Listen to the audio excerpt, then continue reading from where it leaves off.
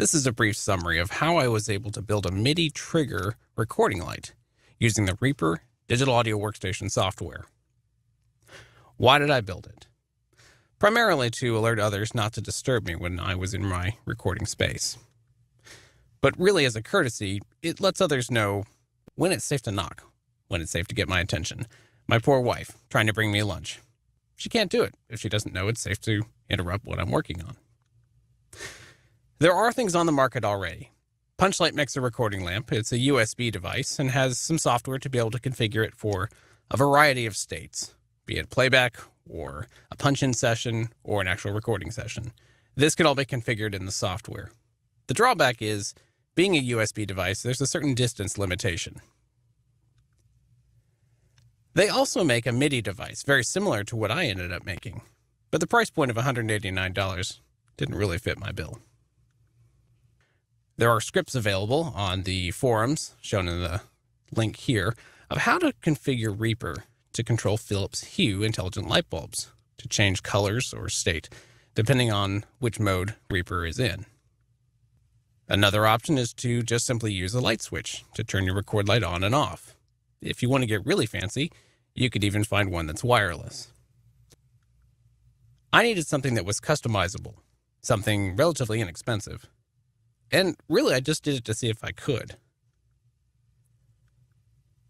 I needed something that was going to activate and deactivate automatically when I was in and out of the record mode inside Reaper. I needed something that was really simple to configure and build. I needed something that was reliable and flexible should I ever want to change what I'm switching on and off. Lastly, it had to be cost effective. At the heart of the system is the Arduino Uno. What is an Uno? According to SparkFun's website, Arduino is an open source platform used for building electronic projects. The Arduino consists of both a physical programmable circuit board and a piece of software, or integrated development environment, that runs on your computer, which is used to write and upload computer code to the physical board. To connect your computer's MIDI interface to the Arduino, it's recommended that you use an Opto-isolator. Now, what is an Opto-isolator, you ask? According to Wikipedia, an Opto-isolator is an electronic component that transfers electrical signals between two isolated circuits using light. Well, what the heck does that mean? Basically, inside a chip is an LED and a photodetector.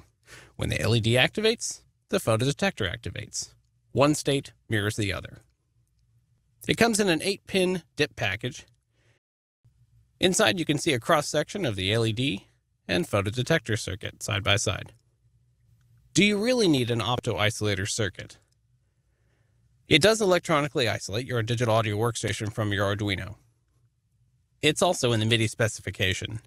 Any commercially produced MIDI product that has a MIDI input is going to be electronically isolated using an Opto-isolator. Audio devices often form ground loops when the ground potential is at different states. This can often be heard as a buzzing sound, and is sometimes very difficult to remedy. Best practice is to try to eliminate ground loops wherever possible. An Opto-isolator prevents ground loops from forming between MIDI devices. Here's a picture of my homemade Opto-isolator. Although if I had it to do over again, I probably would have used something commercially available. This device costs about half as much as it cost me to put together, and is a lot smaller. Lastly, you'll need a relay module. The relay module takes the signal from the Arduino and allows you to switch a much higher voltage and higher current device. Relay modules are available as a high trigger or low trigger option. This determines what logic state activates the relay. A high trigger state activates the relay when the logic state goes high. Conversely, the low trigger activates the relay when the logic state goes low.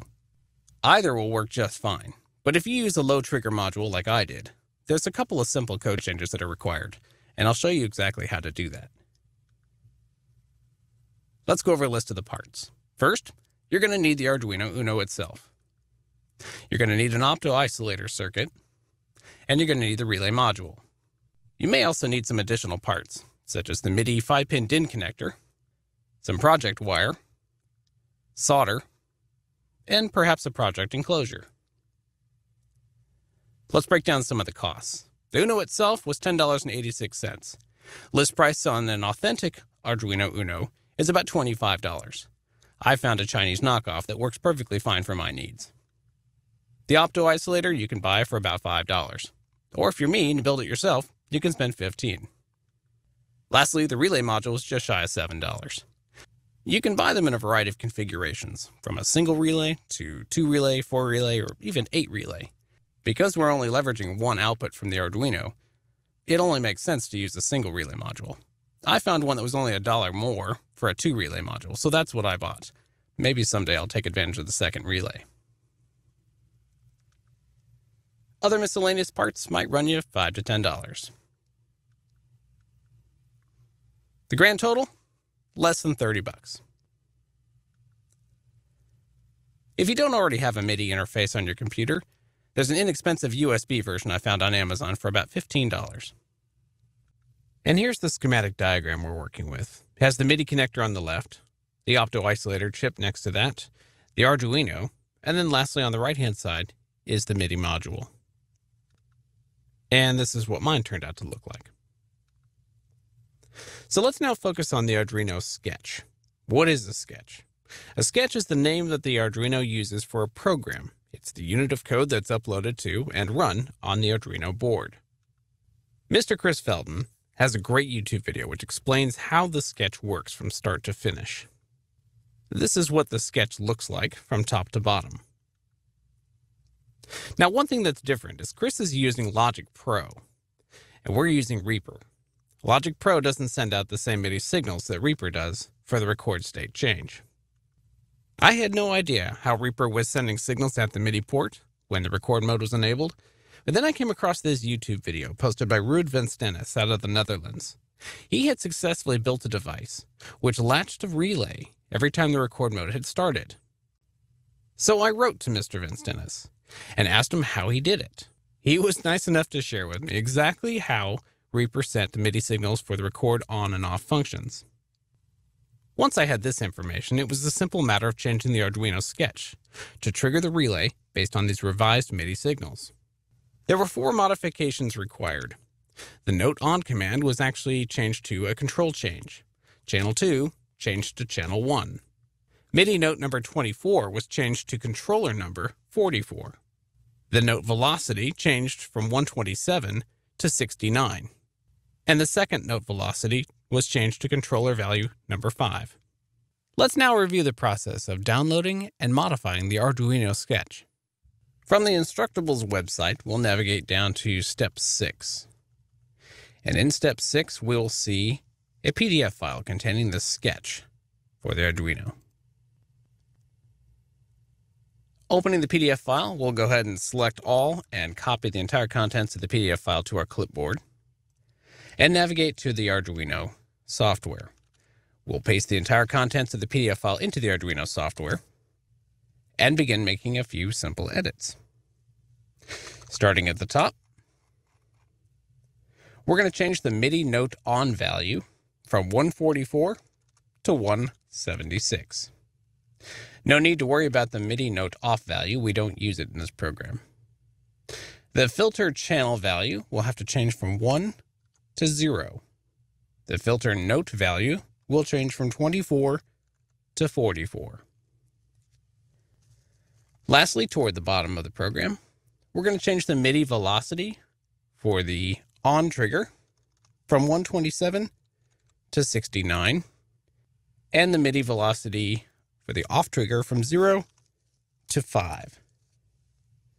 We'll then hit the verify checkbox icon. It'll prompt us to save the program. We'll click save, and it will begin compiling the sketch.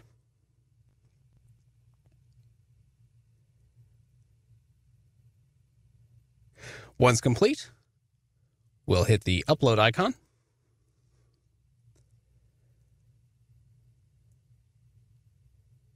And it will upload to the Arduino. Once the upload is complete, the Arduino will reset and the program will begin to run. If you have a relay module that activates when the signal input pin is in a low state rather than a high state, like mine, you'll need to make a couple of additional changes. The first thing we'll do is the digital write pin relay value is set to low. We're going to change it from low to high.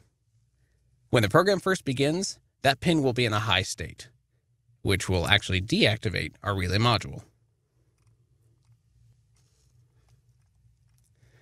Further down in the program, we're going to need to change the pin relay for the record start and change this from high to low. That way, when the recording begins, the state of the output of the Arduino will change from a high state to a low state, thereby activating the relay. And now when the recording stops, we need that state to go back to high. So we change pin relay low back to high. We'll then compile our software again and upload it to the Arduino. Once the upload is complete, the Arduino resets and the program begins to run. The last thing we need to do is make the following change in Reaper. Go to the Options menu and scroll down to Preferences. Under the Control/OSC/Web selection, click Add. Under the Control Surface mode, select HUI Partial. The MIDI output will be your MIDI output device. Click OK. And click OK again. When the relay module activates, power stops flowing to the normally closed side and switches to the normally open side, thereby illuminating your sign. When the relay module de-energizes, power to the normally open contact is stopped. Notice how power to the common terminal switches from the normally closed position to the normally open position. At this point, when you click the record button, your record light should illuminate. When you stop, the record light will go out.